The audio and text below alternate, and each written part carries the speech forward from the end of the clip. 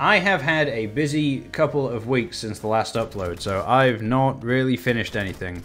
However, I am right on the cusp of finishing Triangle Strategy. The story feels like it's coming to a climax, things are getting very serious and tense. The game even warned me right before a major decision sequence that I was going past a point of no return, and that I should make a backup save. That kind of thing does sort of take you out of the moment, which is kind of annoying, but Triangle Strategy is one of those games with a bunch of branching paths that all lead to not only different story outcomes, but entirely different maps to play. So from an immersion standpoint, it's kind of crap, but as a player who doesn't enjoy having my time wasted, being told that is a greatly appreciated feature.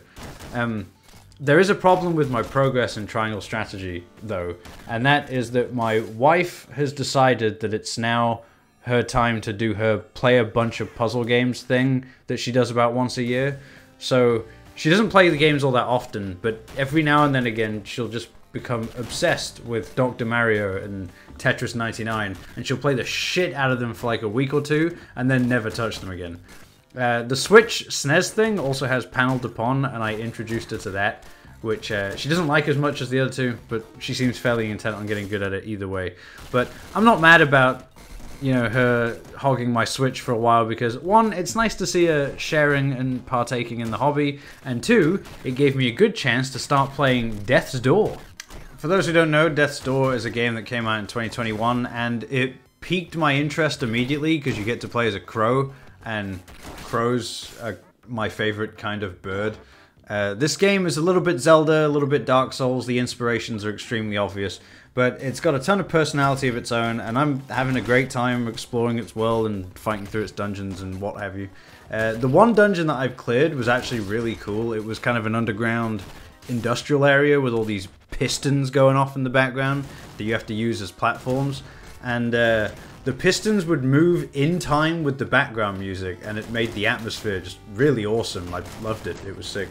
The combat's a little bit basic, but I'm not going to say anything definitive about that just yet, because I only have like 2 of the 4 question mark abilities, so maybe things will ramp up as I get deeper in the game.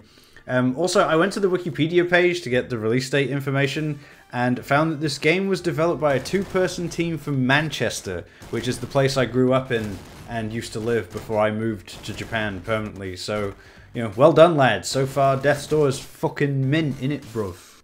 There is one other thing I want to bring attention to, which is a game I found during my free game dive stream, and it's called Unbeatable White Label. It's a demo, I guess, of an upcoming rhythm game. I'll link their website in the description.